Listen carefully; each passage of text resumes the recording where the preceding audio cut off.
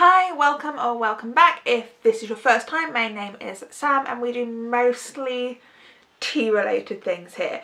Because of all the long videos I've done recently, I want to do something a bit shorter, and so today I am just going to do a quick show, review, haul of my gorgeous Carters of Suffolk teapot. I absolutely adore this teapot. I have never used it and I probably will never use it, but I think it's so gorgeous. I'll give you a little close-up. So you've got all of the individual typewriter keys there, and then on the top it has a nice little piece of writing. This is the part that comes out, and you've got a good sizable teapot there, and it actually holds very nicely considering how big it is. It has a nice hand feel to it. You've got a nice spout there for catching drips, and I just think the detailing on this is absolutely phenomenal. You've got all of your numbers 1 to 9, shift, question mark. The letters just, I genuinely don't know how they've put these letters on. They're probably some sort of like little sticker. You can see on their website that they hand paint a lot of things, and I think you can see that some of this is hand painted because it's not a perfect line, but I think that just adds to it even more.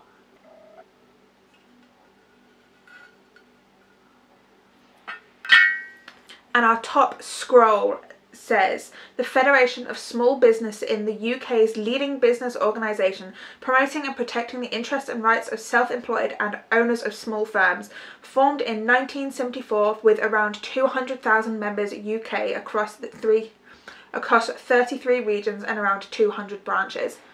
I'll give you another close-up of this bit. You've got you won't see this bit, but you can really see the paper and where it would curl round, whatever this part of the typewriter is called.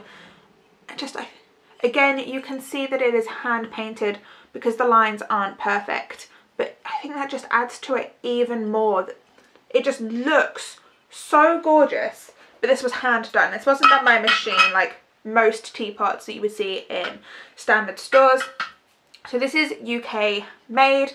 And I loved this one so much because I am a small business in the UK, and it just completely embodies everything that I wanted. It's a typewriter and I spent so much time on my computer. It just, I'd never even heard of them.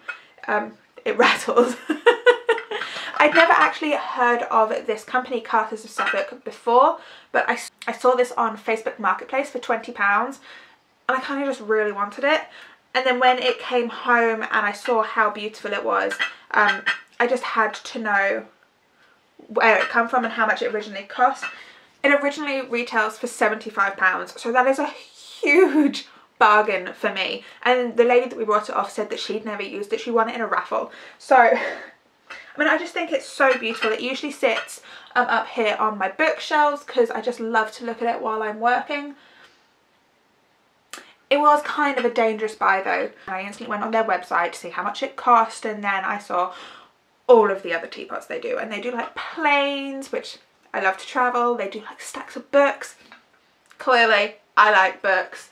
And it's just, you know, little coffee tables with cakes and like little teacups on top of the teapot. Oh, they're just so beautifully and like unique, and I feel like at some point I'm probably going to end up with more, and it's probably going to break my bank, but it's worth it if it brings you joy. Let me know in the comments below something ridiculously expensive tea related that you own. I know Tea with Jann recently did a video of the most quirky tea thing that you've bought, and it was a massive Whittard's tea tin that was so cute. She has it in her background, which again, it's a background thing. I'll link that video as well actually, because I found that was a really cute little video, and she has such a quirky personality that it just makes you want to keep going back, and she definitely deserves to hit 1,000 subscribers. Talking of people that deserve to hit 1,000 subscribers, guys, we're over 100 and I really want to reach 1,000. If you haven't been following me on social media or anything, then I have said that when I reach 1,000 subscribers I will donate £100 to All Hands on Heart, who do amazing work across the globe, and I've currently stopped all of their programs due to the coronavirus that's going around, to keep all their volunteers safe. So when they get up and running again, they're going to need that money. So help me. You're just sat at home, you're bored, right? Lockdown. It doesn't take much, just click the subscribe button. Alright, well, I hope you liked this video.